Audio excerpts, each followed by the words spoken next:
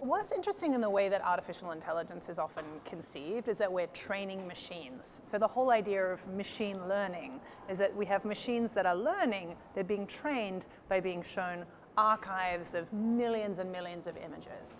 And that's often where the analysis stops, particularly in the computer science fields. But what Trevor and I have been really interested in thinking about is once you've created these systems of seeing, this sort of predator vision as we've described it in previous work, what does that do to people? If you know that you are going to be assessed by a system that is recording your face and interviewing you, deciding whether or not you get a job, does it change the way that you emote? Does it change the way you express yourself? Does it change the words that you use?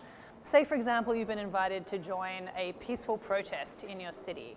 Do you go if you know that there are facial recognition cameras on every street post that are recording your face and inputting that into a centralized database that's used for policing?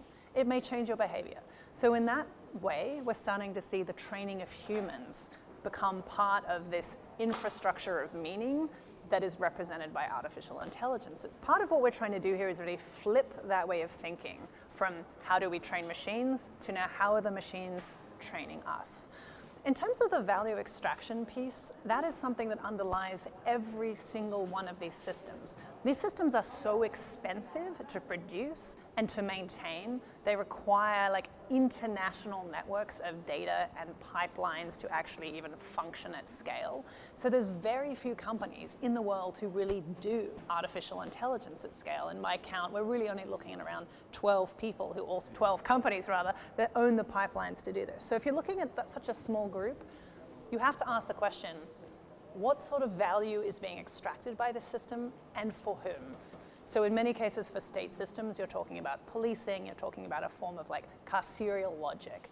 However, when we look at the corporate sector, you're thinking about the logics of advertising, you're thinking about the logics of prediction, and sometimes also you're thinking about the logics of a type of austerity politics. How can these systems reduce the number of humans that have to be employed to produce X, Y, or Z result? So these are the kinds of logics that I think we're really interested in surfacing through projects like this one.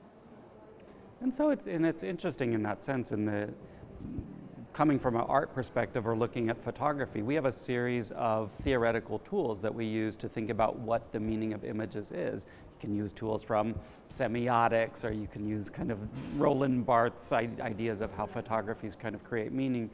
One of the things that we're getting at with the idea of predator vision is thinking about almost a political economy of meaning making, right? In other words, who is reading images in what ways, and how are the ways in which those images read guided by forms of power, whether those are market power or state logics. So thinking about, I think the best way, the way that I think about it really is like the political economy of meaning making, or the political economy of looking at photographs.